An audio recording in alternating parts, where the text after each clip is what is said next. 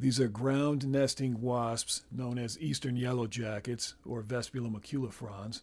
They're a beneficial native species here in North America that help pollinate plants and control pest insect populations. They typically build their nest underground in old root cavities or old rodent dens that they expand throughout the season.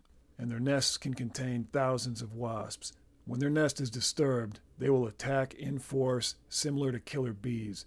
Each wasp can sting multiple times, so they can be very dangerous to small children, the elderly, anyone who can't move well, or anyone with venom allergies.